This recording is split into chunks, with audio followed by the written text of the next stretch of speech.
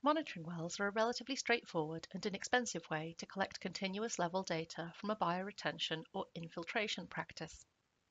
They can provide a variety of information, including infiltration rates, depth of water, occurrence and depth of ponding, and the drawdown time after a precipitation event.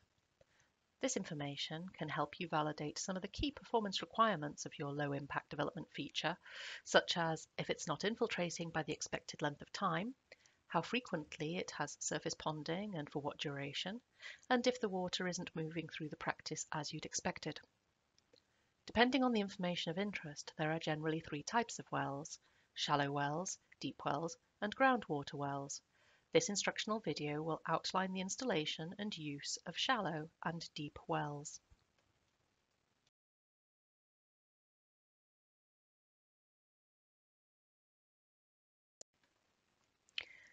Shallow wells should primarily be used to gauge the occurrence of surface ponding and overflows within a bioretention practice.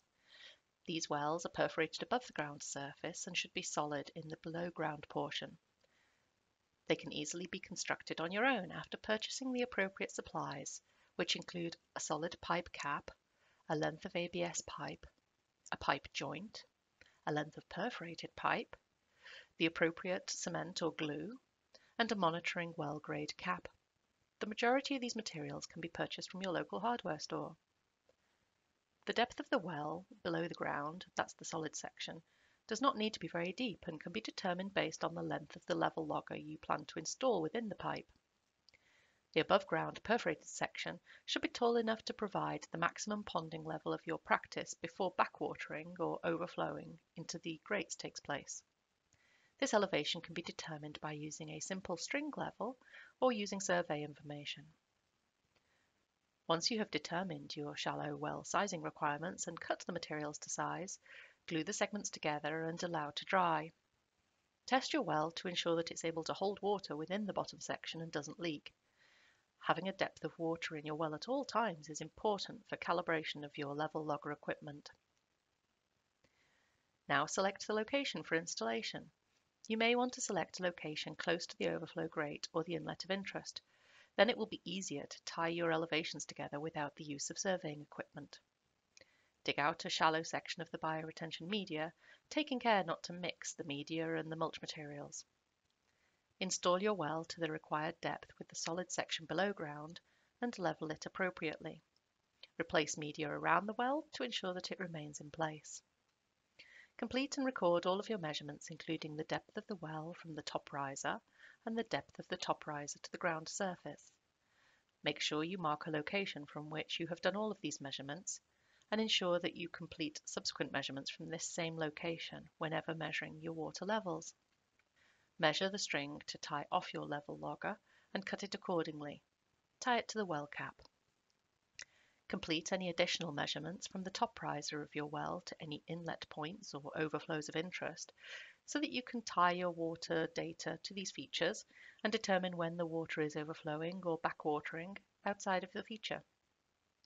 It's best to avoid the installation of a solid metal casing for these types of wells, as they can prevent the movement of water into the perforated sections above ground and affect the data collected.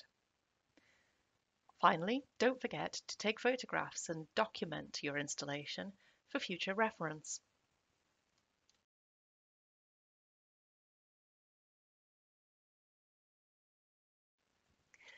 Deep wells can be used in conjunction with shallow wells or on their own. They are a simple way to determine how the water is infiltrating through all the layers of the practice. They're best installed whilst the practice is still being constructed so that you can get them down to the bottom of the feature without having to dig through multiple layers of media, gravel and filter fabric. It's not impossible to install after construction, but it may be more challenging and may require verification of the feature warranty terms, and you may need special permissions.